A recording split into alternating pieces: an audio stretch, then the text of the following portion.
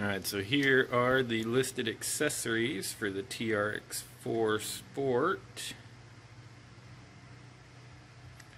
Obviously does not come with batteries or charger, so you'll need to provide those. There it is, TRX-4 Sport. This is actually the TRX-4 that I didn't know I was waiting for. Love the body on the Defender. Love the performance of the Bronco. Tactical is just as good as those two, but they all just had a little bit too much in the way of features for me. When it comes to my rigs, I kind of like them bare bones.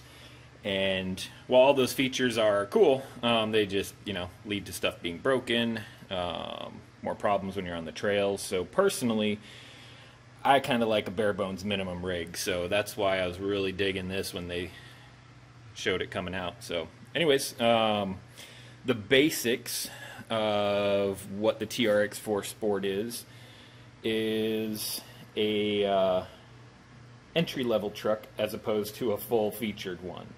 You don't get the locking diffs, you don't get the 2-speed transmission, you don't get some of the other features, like I think the fender liners are missing and a couple other little things, but essentially what you're getting is just a bare bones TRX-4 to run with. So anyways, let's go ahead and open up the box, see what all we got.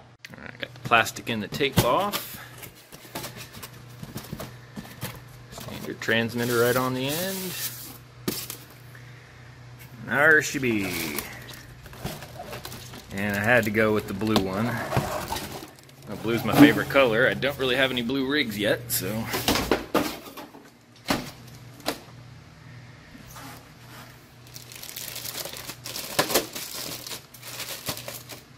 Alright, go ahead and get the body clips off. Alright, so there she be. Notice it's a lot emptier than most other TRX-4s. All those extra features missing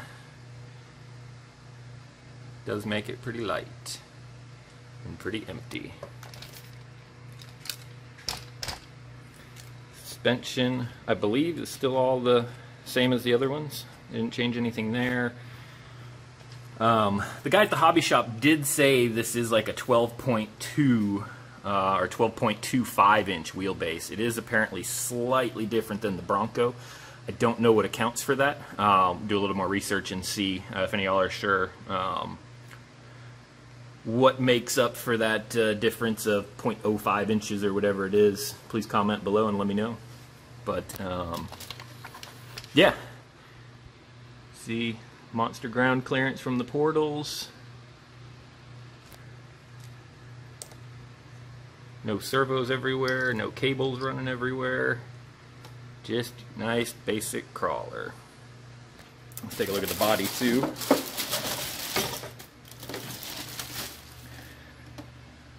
So I'm gonna be perfectly honest, it's not my favorite body in the world. But as with most of my crawlers, this body's not gonna last long. It'll be out for a while, it'll take some abuse, and then I'll end up swapping out the body. So truth be told, I'm kind of glad they saved some money on that. It's not going to be used for very long anyways. This is a killer color blue. Typical Traxxas thickness. It'll last a little while, but if you're going to start putting scale accessories and stuff on the back, like Traxxas is coming out with a roll bar, or, well, I guess not really a roll bar, more like a cage for the back and some scale accessories. I'm kind of interested to see how long this bed lasts. Kind of like on the axials, with all the scale goodies on the top, start getting stuff through the body, and that Lexan kind of starts cracking pretty quick. So, there it is. It's my initial impressions. Traxxas quality. I mean, everything looks okay. Nothing fell off right away. It's just a tuned down, bare bones minimum TRX-4.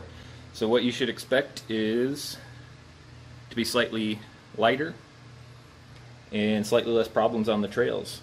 But you do lose the stuff like the locking diffs and the 2-speed, so you're not going to have that killer speed out of the box or the quite as good a turning radius if you know how to use the extra features of the TRX-4. But there it is, TRX-4 Sport in all its glory. It will be going out, hitting the trails soon with the Wraith, the 10.2 XJ, and the 10.2 Honcho. So, so yeah, y'all look for that video coming up soon. Probably won't be too long. I'm hoping to have it out here either this weekend or early next week. Got a bunch of stuff going on, but yeah, we should have some actual first drive and reviews coming up here pretty quick. So y'all take it easy. Appreciate you watching.